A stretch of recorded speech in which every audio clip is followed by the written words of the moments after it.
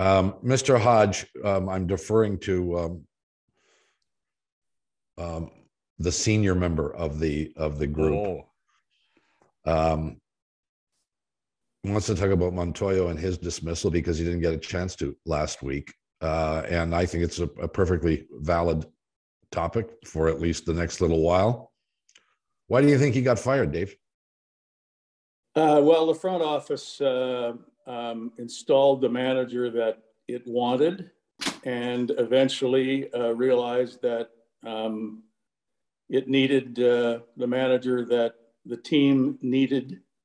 Some leadership in the dugout was necessary. And so the front office reluctantly had to agree that it made a mistake. I mean, I don't think Charlie Montoyo deserved to be fired as such. I just don't think he deserved to be hired.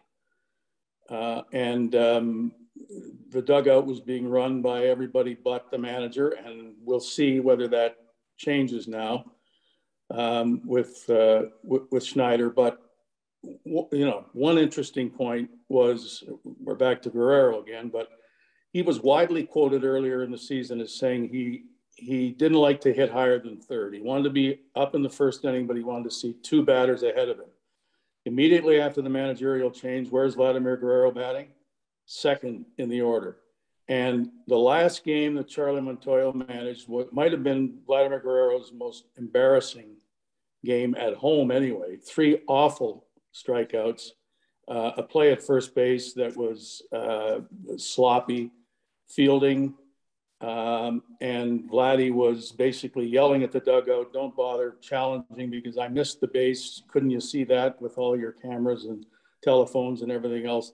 And then I'm told, Vladdy got to the dugout, Montoyo approached him, and Vladdy dismissed him with a swipe of the hand. And somebody upstairs said, if there needed to be a final straw, we need somebody running the dugout. It can't be one of our players. I believe the decision to fire him was made after they were swept in Seattle. And they would have done it then, except the next day was the funeral of the daughter of the first base coach. So they weren't going to do it at that point. The team was going to I think, Virginia for the funeral and then coming home the next day. And so they went one more day, and then they come off that horrible road trip and really not a good first half of the season in many different ways. And then they have the game you're talking about, Dave, with the incidents. And I think the whole Guerrero, Bichette, these are our guys that we are building this whole thing around. Neither of them are having good years. Neither of them look disciplined. Neither of them have focus at times. Why is that? We have to change the leadership here and hope that either John Schneider or who manages the team going forward will be someone who can bring these young pieces, these young stars, back to where they need them to be. And I truly believe that night, as you point out, Dave, and I wrote that in my column the day of the firing, that this was so much about Vladdy Guerrero and so much about this player that they're going to be linking their entire future to. And this manager, you can be in favor of Charlie Montoyo or against him. The one thing he lacked from the day he got here to the day he got fired was presence. And he didn't have that. And when you needed him to have that, he wasn't able to do that. And so even managing a team where you're told what the batting order is, and you're told what the analytics are, and you're told who to pitch when and how many pitches each guy is allowed, and someone else is calling all your shots for you, you still need to have some form of presence. Unfortunately for Charlie, he didn't have that. Well, to be the devil's advocate, Dave, the fact that Guerrero, waved Montoyo aside and they fired Montoyo, doesn't that tell you that the players are running the asylum to some level?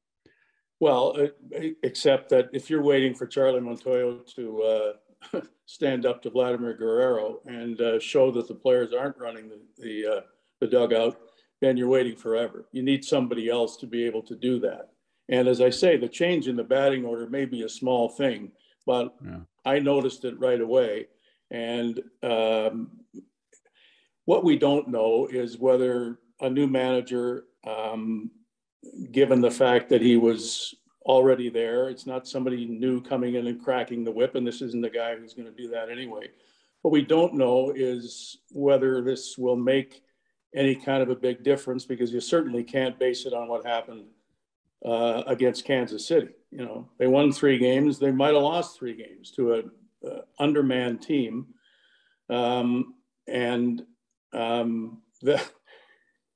oh boy, I'll tell you what, don't accuse me of changing the narrative again, but vaccination is going to be a fascinating part of the rest of this season.